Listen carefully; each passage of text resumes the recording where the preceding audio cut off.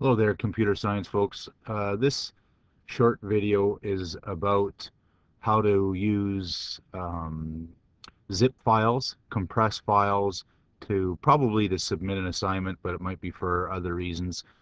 Here I've got a whole bunch of programs. This happens to be um, ICS 3U programs, but it doesn't have to be.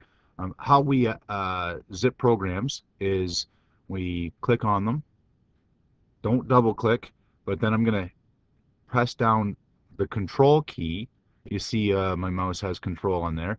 And then I select the other files, how many ever files I want to select. Let's see, rest all lunch, letter grade, and let's do number facts. And then what I want to do is I'll right click on them, and then I can send to, you see send to compressed or zipped folder. Right? And then bam, it'll do that fairly quickly.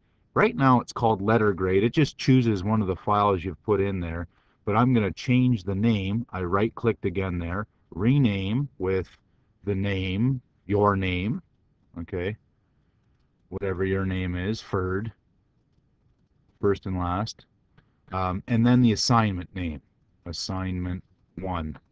And then this file is all ready for submission. Okay, it's all ready to go. If you're worried whether it's there or not, or if you're having trouble opening or dealing with a compressed folder, usually you just double click on it. Now, when I double click on it, it looks like I've got access to those files, but it's actually been compressed. I can't save these files because they're in the compressed drive. I'd have to, if I wanted to, and this is what I'll do when I'm marking them, I'll click on extract all files. That'll create a directory, and then I'll have those 3 files in that directory at full blast, not compressed ratio.